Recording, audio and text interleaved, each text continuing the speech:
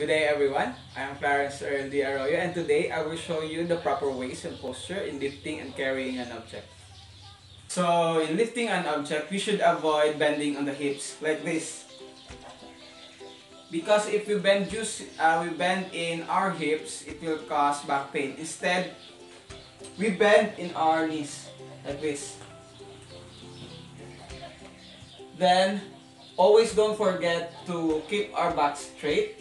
Then bend until we are able to reach the object, then slowly lift it up like this. So another way we should avoid when lifting and carrying an object is twisting our spine like this. We often do this way when we are transferring an object, but it is not the proper way of doing it. Instead of twisting our spine, we should move our feet like this.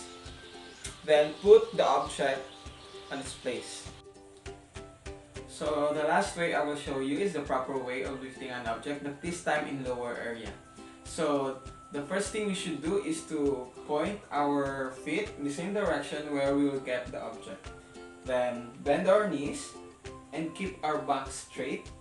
Then as we reach the object, we will put it close to our body and then slowly lift it up like this. So when lifting and carrying an object, always remember these three things. So first, keep your back straight. Second, keep the object close to your body. And lastly, avoid twisting. So this would be all for today. Thank you and God bless.